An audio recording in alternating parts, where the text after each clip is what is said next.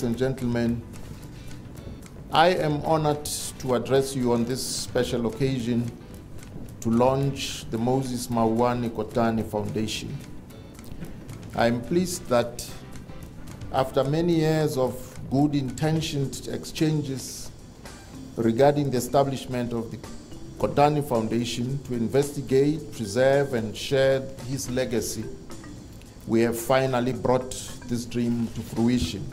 As you would recall, Mary Rebecca Kotane gave an unequivocal indication at a centennial birthday early this year that the most appropriate gift to her in this year would be for her to see this foundation get off the ground.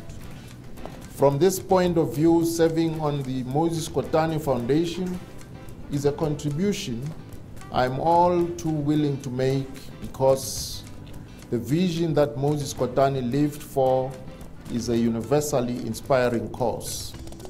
Thus, associating myself with his memory is an honor that invokes immense responsibility to uphold his legacy to the letter at all times. As a leader, Moses Kotane led by example, taking charge even under conditions that were potentially threatening to his own life and limb. He would not expect of others that which he himself could not do or say under the same circumstances. The main defining quality of Moses Kotane in the following terms, and I quote, "But if there is one quality in Moses Kotane which I would single out before all others, it was that he was incorruptible. He was incorruptible not only in his politics, but also in his personal life. Moses Kotane was a man you knew could never let you down, never do something behind your back, never deceive you.